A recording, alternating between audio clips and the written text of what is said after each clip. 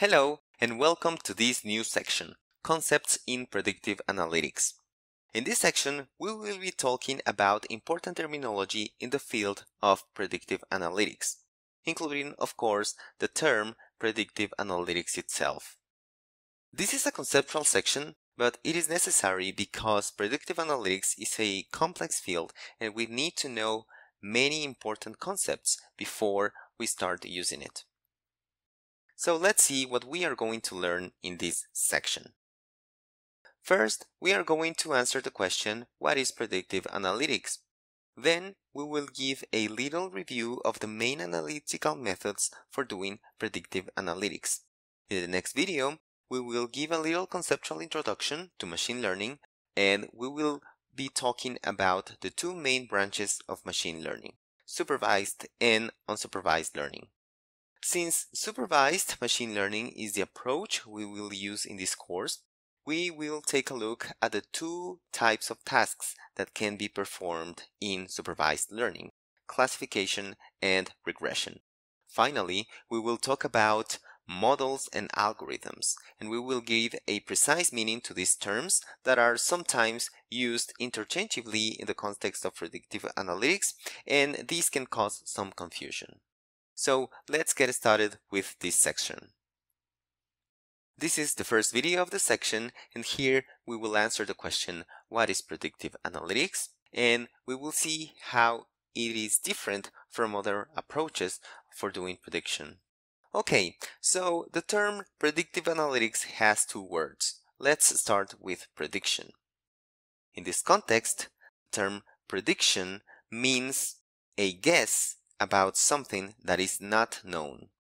So, prediction is not only about the future, but in general about events that we don't know. For example, a diagnosis for the disease of a medical patient could be considered a prediction, even though the patient already has the disease. Predicting which female customers of a retail store are pregnant, so the store can send them deals, it is also considered a prediction. And here we have a few other examples. So if a user will click an advertisement in a website, well, this is also considered a prediction. Predicting the electricity demand by the hour in some city, this is also considered a prediction. And here we have other examples of this. Of course, there are millions of examples of predictions that could be potentially useful in some context, like stock market movements, political events, natural disasters, and so on. And we humans have invented many ways to try to predict these unknown events, like astrology, tarot, crystal balls, communication with gods or with other supernatural entities, and so on. But we also have invented another method called science. And this is the method that has demonstrated to be by far the most effective way when used to make predictions. Now, speaking about science, there are systems that are relatively simple and that can be described by mathematical laws. Like, if I let go of an object from a building, there is an equation from physics that will predict exactly when the object will fall to the ground. Science has been really successful at producing explanations and models for such simple systems. Now, there are other systems and situations that are not so simple and that can't be described by a mathematical theory. In these cases, we could use something that we have in this era in large quantities, and this is data. Every transaction, credit card application, social media post, every email, phone call, text message, or every purchase that you do is now being recorded as data.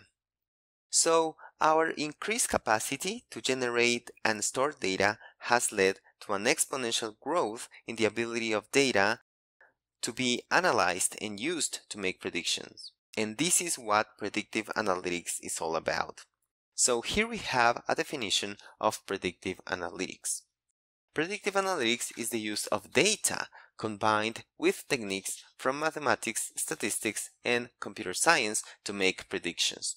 The goal of predictive analytics is to produce a good assessment of what may happen with unknown events. So, as you can see, predictive analytics is not about the size of the data. You could do predictive analytics with few data, or you can use huge data sets. It doesn't matter, as long as you are using a systematic, scientific, and data-driven approach using quantitative tools, you are doing predictive analytics. So this is the essence of predictive analytics, the use of data combined with quantitative tools, everything done using the scientific method. And this is what we are going to do in this course. So in this video, we have answered the question, what is predictive analytics?